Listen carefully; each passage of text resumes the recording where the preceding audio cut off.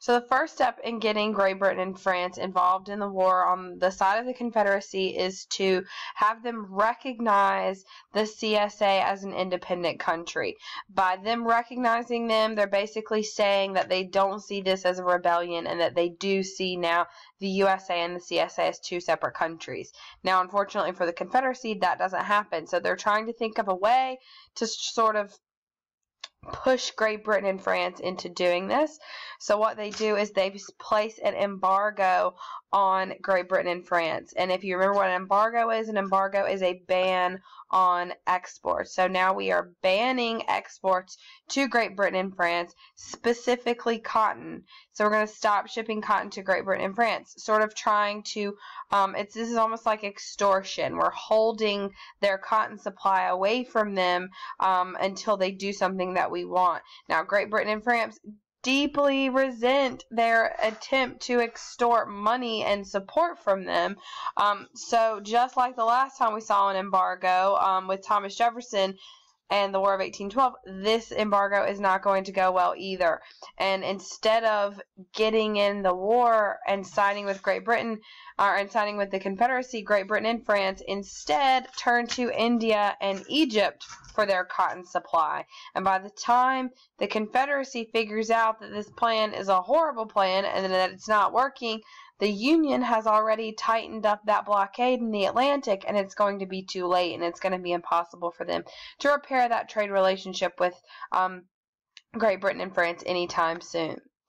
So the war officially is on, and the first real battle of the Civil War, the first battle that, I guess the second battle that we're going to discuss, the first battle in the war that we're going to discuss is going to be the first battle of Bull Run, or the first battle of Manassas. So, Bull Run is the Union name for this battle, and Manassas is the Confederate name for this battle. And we call it the first battle because there will be a second battle at Bull Run and at Manassas. So, you need to make sure that you write down that it is the first. So, General Winfield Scott is no longer very quick. It was his time as the commander of Union armies was very short-lived.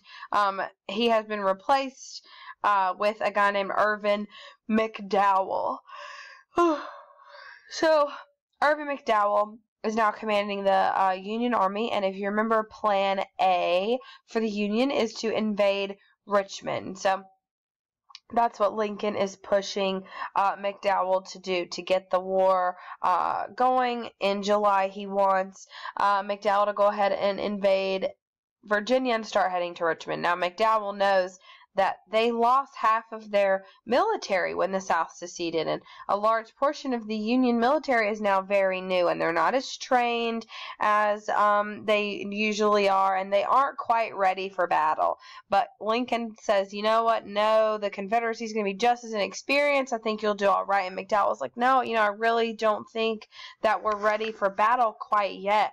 And Lincoln's like, nope, I'm the commander-in-chief of the military. I'm telling you to do this, so you're going to do it. So on July 16th of 1861, McDowell officially marches into Virginia with his army of 35,000 men. And on their way to Richmond, their paths are blocked by about 22,000 Confederates under the command of a Confederate military officer named P.G.T. Beauregard. His name is fairly long, very French, and sometimes complicated to spell and say. So all of the historians in America got together and decided we were going to call him forever by his initials. So if you Google him, it will be his initials that pop up. P.G.T. Beauregard. So Beauregard is leading 22,000 Confederates, stopping McDowell from making it to Richmond. And they are located in the city of Manassas Junction, which is why the Confederates called this the First Battle of Manassas. And they are positioned on the south side of a stream called Bull Run. So that is why the Union calls this the First Battle of Bull Run. If we ever see, there will be multiple battles in this unit where we'll have one Union name and one Confederate name. I'm going to give you both. The Union name is usually after some landmark, like a hill, a stream, a river, or whatever, and the Confederate name is usually after just whatever town the battle was fought in.